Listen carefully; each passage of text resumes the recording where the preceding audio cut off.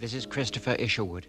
The story you're about to hear was written by Aldous Huxley and myself. It's based on a true incident, and it has never before been told.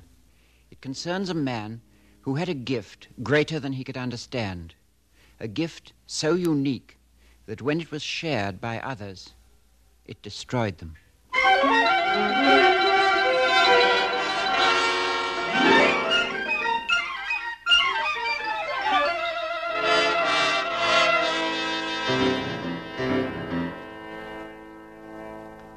CBS Radio, a division of the Columbia Broadcasting System, and its 217 affiliated stations present the CBS Radio Workshop, dedicated to man's imagination, the theater of the mind. Tonight, Jacob's Hands, an original news story by Aldous Huxley and Christopher Isherwood. We are proud to have Mr. Isherwood as our narrator. Original music composed and conducted by Jerry Goldsmith.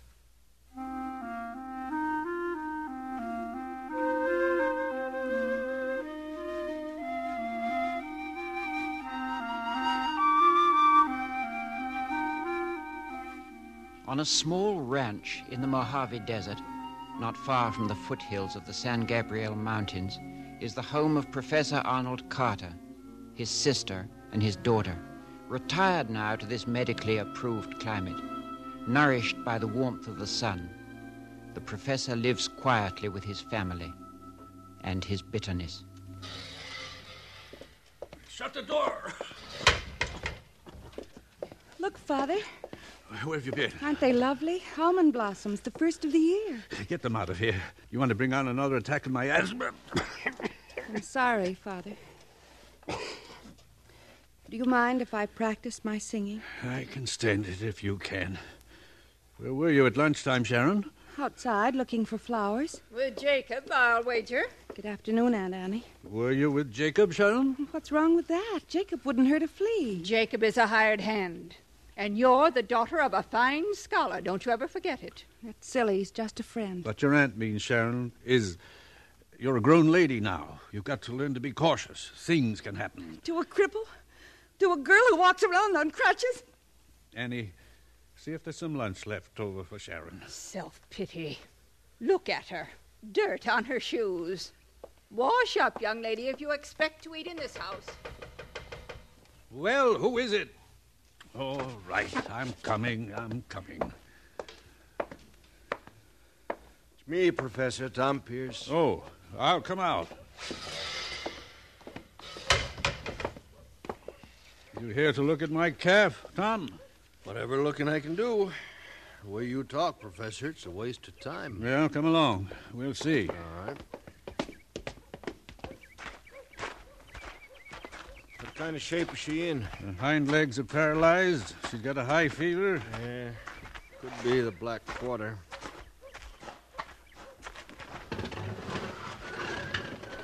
She's over here, Tom. Tried to keep her away from the other animals. We never can be sure. Jacob! What are you doing with that calf? Just looking after her, Professor. Didn't I tell you to leave her alone? The disease might be contagious. Here, let me have a look, Jacob. She been collapsed like this long? Since yesterday. Well, I guess that's it, Professor. Black quarter, all right. All right. Jacob, get the rifle. Jacob! Sharon, stay back at the house. You can't shoot a thing just because it's lame. Did you hear me? I said go back to the house. You'd better go back, Sharon. It isn't pleasant. Before you do it, Professor, can I keep her for a minute? What? Can I hold the calf? Are you crazy? Get my gun. Let's not hear any more of this claptrap. You're not going to die. I won't let you die. Why? Why are you touching her, Jacob? I won't let you die. I won't. Take your hands off my calf. Do you hear? You won't die. You won't die. Jacob, the calf's on her feet. What did you do to that calf? I demand to know. I don't know. Well, you must have done something, Jacob. She's on her feet now. Her hind legs move. It's not anything I did. just came to me, a feeling, something I could feel moving into my hands. That's ridiculous. That calf wasn't sick to begin with. Oh, I examined him. I say he was sick. Jacob here, he's a healer. He's no such thing. You think as a scientist I could Just accept... the same, I'm going to try him out. Listen here, Jacob, I got me a lame dog down at my place. You try it on him? I guess so, if you want. Yeah, and there's others around here might like to see this thing work. Nonsense. You're making too much of it. Jacob, give that calf some water. And you, Sharon, come in the house. And Jacob healed the dog and a cat from another nearby ranch. And the following week, a colt said to be suffering from an incurable disease. And the editor of the local newspaper. Jacob, open the door. There's a man here to see you. Ed Burton from the paper. I'd like to speak to you, Mr. Erickson. All right. There's a lot of talk around. Some of our folks seem to think that you have the power to heal. Is that right? Well, Jacob, answer Mr. Burton. I guess so. Sometimes it happens. I touch an animal, a dog or a calf, and he seems to get well. I see. And do you charge money for this healing? No, sir, I couldn't do that. Why not? Because, well, it isn't mine. Whatever this thing is, it just comes over me. A strange feeling, I don't know. First I feel it in my hands, then it passes on to the animal. It's quite a story, Mr. Erickson. I'd like to write it up. I think everybody should know about this power. All right with you? Sure, if that's what you want to do, I don't mind. Thanks, Mr. Erickson. Good day.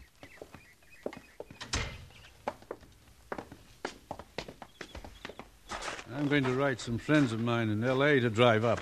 Prominent doctors, both of them. I think they could settle this whole business once and for all. A good idea. I'd like to do a follow-up piece when they get here. Ed, do you really believe in this nonsense? Now, Professor, do I believe in Santa Claus?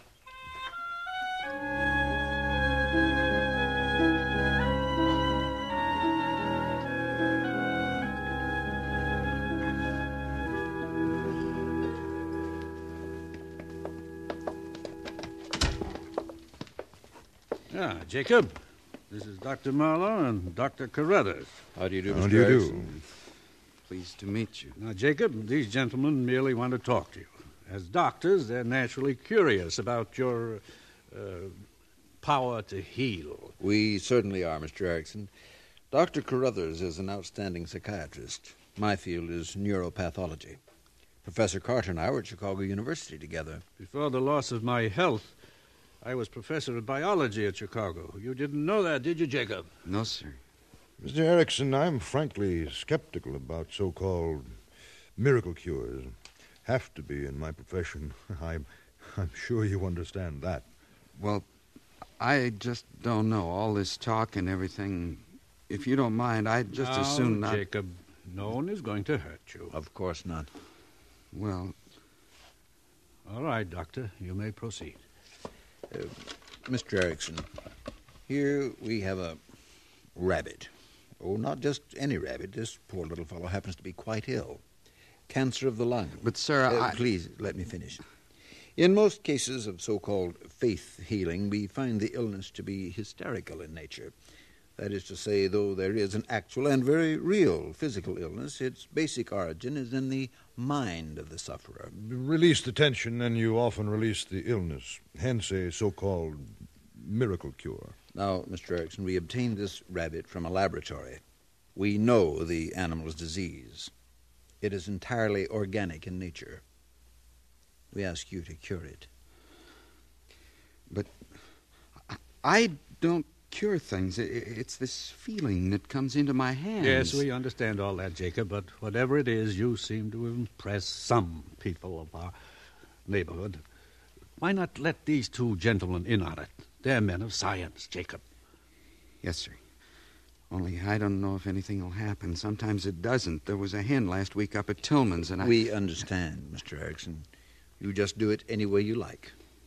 We have plenty of time. Here you are, Mr. Erickson. Go ahead, Jacob. Talk to it. You're going to get well.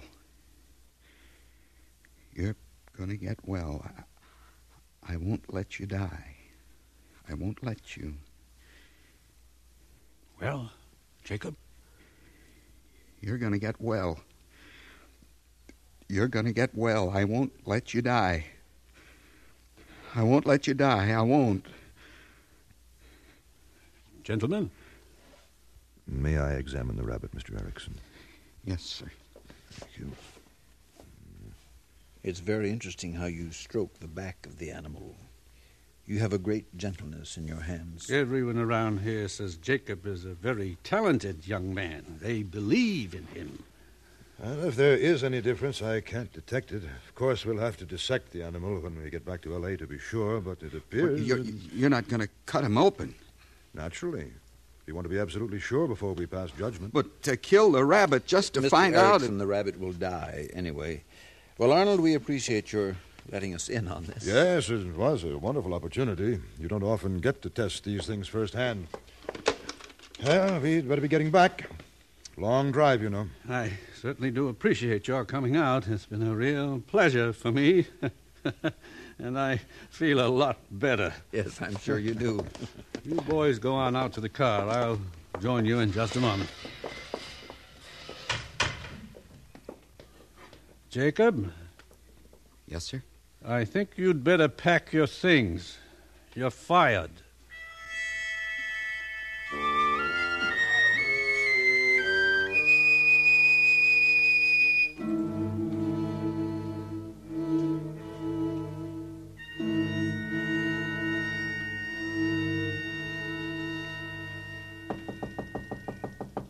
Who is it? It's me, Jacob. Sharon. Can I talk to you? Oh, I guess so, only it's kind of messy in here. Oh, I don't mind. Your father wouldn't like it if he knew that... Shh. What he doesn't know won't hurt him. I heard what happened today. I'm sorry, Jacob. They don't understand. They wouldn't listen. I understand. You do? It wasn't your fault.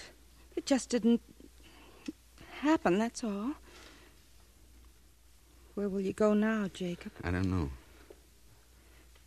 You know where I'd go if I could. Where? To Los Angeles. Oh, me, I was in cities before. I didn't like it. Where? What cities? Well, when I was in the Army, they shipped me overseas from New York. It was noisy and crowded.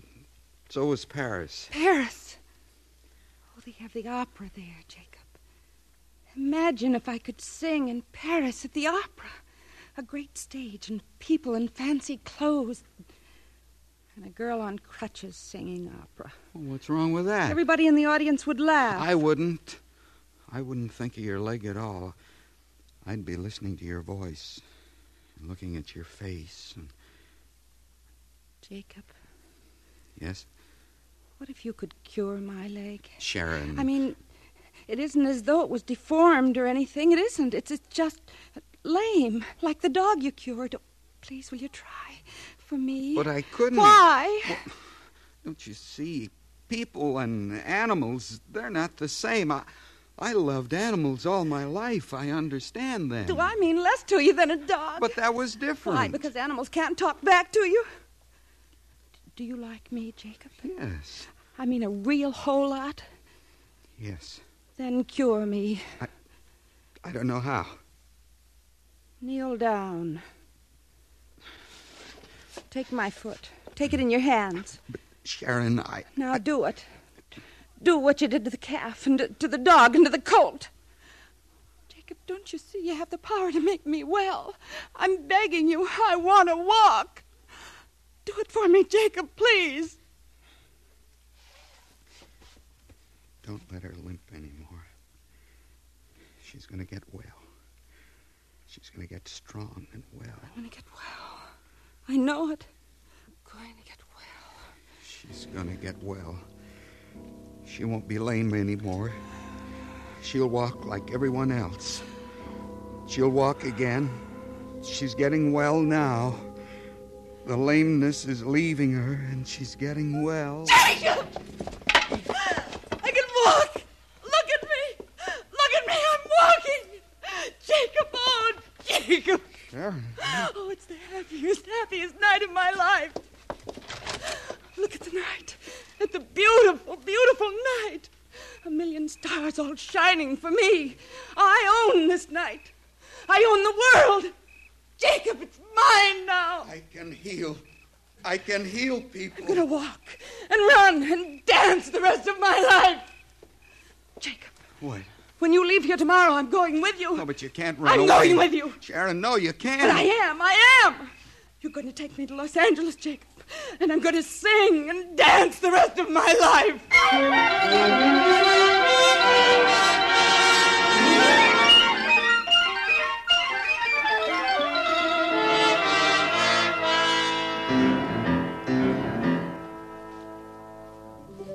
And Sharon and Jacob left together for Los Angeles.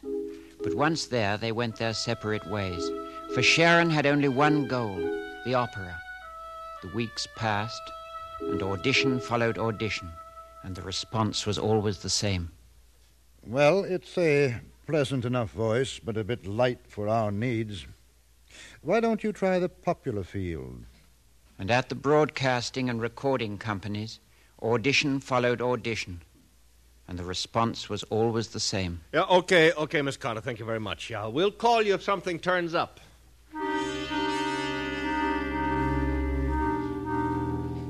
For Jacob, too, there was only one goal now, to heal the sick. But he chose another direction, a small mission near downtown Los Angeles, in an area called Skid Row. And a year passed. I want you to get well. I want you to get well. I won't let you stay sick. You feel my hands on your foot. Now you're well again. You're feeling better. You see? Now you can walk. Well, what do you think of that, huh? Hello? Doc, that boy's got an act. He's for us, ain't he, Lo?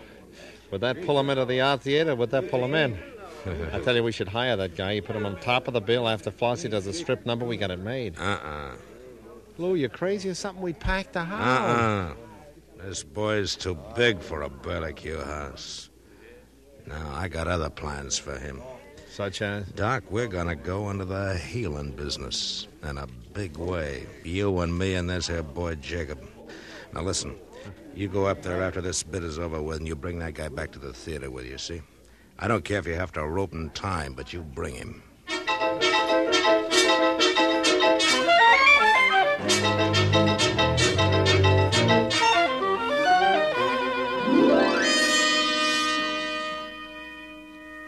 Lou, listen, I need money. Honest, I'm broke, I tell you. Baby, you're always broke. Will you stop trying to make like a diva or whatever? I got dames who can sing better and live on the salary, you Lou, know? please. I gotta have the money. Okay, Miss Dolores. Lay off to Miss Dolores, will you? What's the matter? You don't like class? Okay, Lou, here he is. Wow, well, Mr. Jacob. Are we ever glad to see you? Step right in. Jacob! Oh, Jacob! Sharon, what are you doing here? Do you know this broad? Old home way. Jacob, it's really you. I didn't recognize you. That costume. Wow, this here's Miss Dolores, the star of our show. Well, then you're singing. Well, that's wonderful, Sharon. Well, give us a knockdown, baby. Oh, Jacob, this is Lou Zacconi, the owner of the theater, and this is his assistant, Doc Waldo. Well, I'm pleased to know you, Mr. Zacconi. Doctor? Yeah, I'm Pleased sure. to know you. This is the man who... This is my oldest friend. Wow, is that right? Well, you're just the girl to tell him what a deal he's got coming, huh? Why don't you stick around, baby? Oh, no, not Jacob. Mr. Jacob, the doctor here and me, we got a little proposition we was wanting to talk over with you. It's a very high-class, ethical kind of operation. Yeah, it's very ethical. Jacob, don't listen. Baby, you're forgetting where the 10 spots are coming from. Mr. Jacob, what we got in mind is a sort of a clinic, see? With a doctor's medical education and my business management, this here clinic could help everybody. Not just a few bums. Well, I don't know. Ain't that right, Sharon? Why don't you tell Jacob? Yeah. Yeah, I guess that's right. There, you see? Well, now you sit down, Mr. Jacob, so we can talk.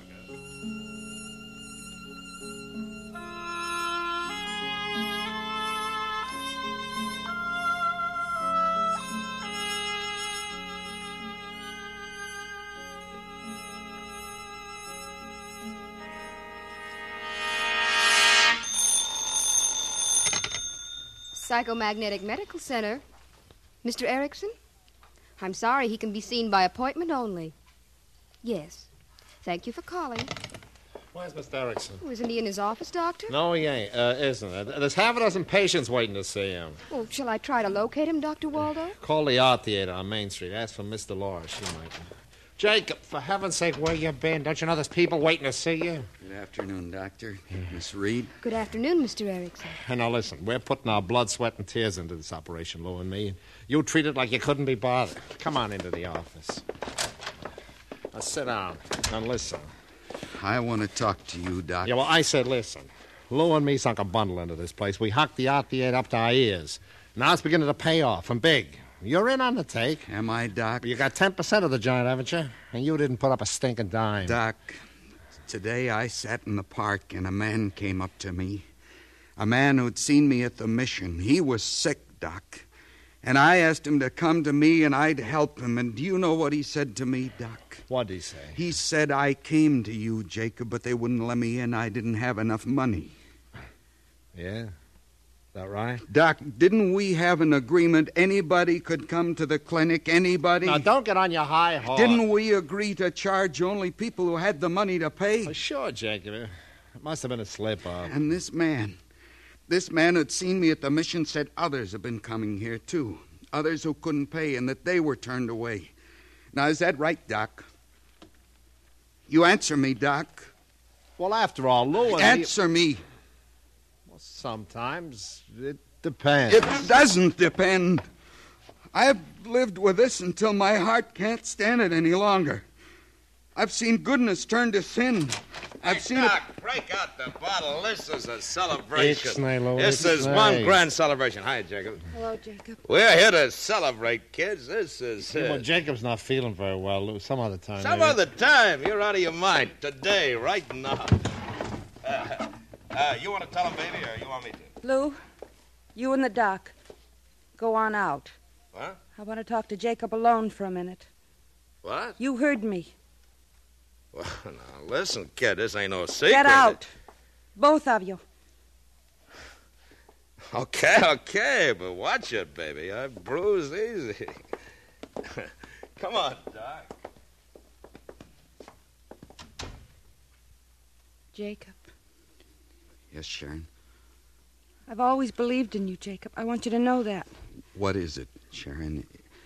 Is something wrong? Did they hurt you Listen in some to me, way? Jacob. This is a tough thing for me. I didn't make it the way I thought I would. Once I said I wanted to stand on an opera stage in Paris, but I couldn't because everybody would look at my crippled leg. And you said you wouldn't. You'd look at my face and hear my voice. Isn't that right, Jacob? I guess so. Where am I now? They are looking at my legs, Jacob, both of them. And they want more. A lot more. I just can't take that anymore. I just can't. If I had money, Sharon, you could have it. You could always have it. Your money? You give it back to the patients, don't you, Jacob? They shouldn't I've known have that to for a pay. long time, Jacob. I'm going to marry Lou. What? I'm going to marry Lou. Lou? Lou Zacconi? I've got to, don't you see? There's nowhere else I can go. There's nothing else I can do. Sharon, if you'd have me... Spend the rest of my life without a dime, living in flop houses, watching you get taken by every sucker. Now, don't say that. Well, isn't it the truth? Isn't that what you are, Jacob? A sucker for every con man who ever came along? I was the first one. I got you here, then Doc, and then Lou. You always took care of the other guy, Jacob, but what did you ever do for yourself? But I thought you understood. I do. That's why I've got to marry Lou. He's made a lot of money out of this place. And I need money, Jacob. I'm through with flop houses and cheap clothes. Jacob, wait! Hey, what's up, Jacob? You sore or something? Jacob, Hey, now listen, this is going too far. Jacob, take it easy. All of it! All of it! Destroy it! Destroy it! It's sinful, don't you see?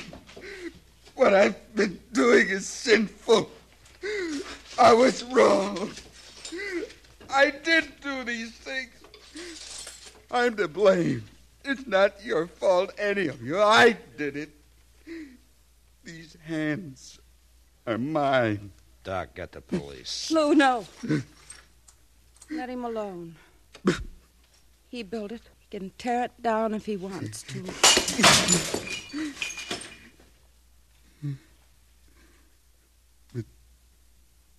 These hands. These hands. Please, let me alone. Let me alone.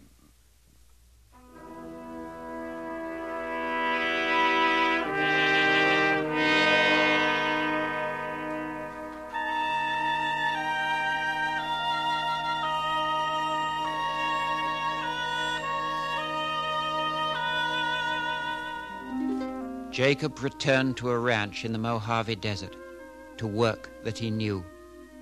And he cared for the animals, and sometimes he healed them. But never again would he minister to a human being.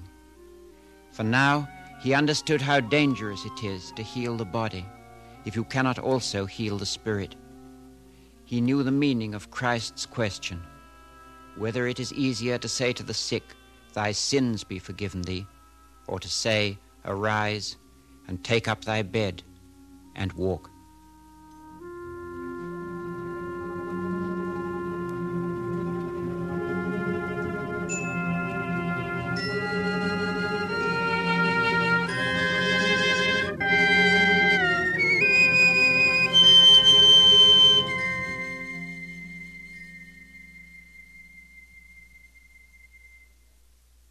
Tonight, the CBS Radio Workshop has presented Jacob's Hands, an original news story by Aldous Huxley and Christopher Isherwood, with Mr. Isherwood as our narrator. Jacob's Hands was adapted for radio and directed by William Frug.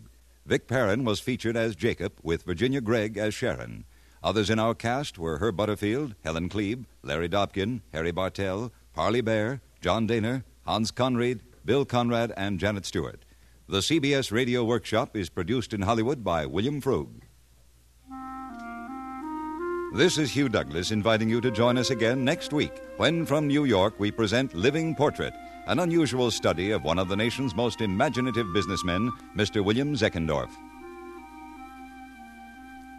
Whatever your own views on religion may be, CBS Radio believes that you'll be pleased to know that much time, thought, and effort is being devoted to giving children a strong spiritual foundation in Sunday schools throughout America. If your children are not attending Sunday school now, this week, Sunday School Week, is a good time to enroll them. Stay tuned for 5 minutes of CBS News, to be followed on most of these stations by My Son Jeep. America listens most to the CBS Radio Network.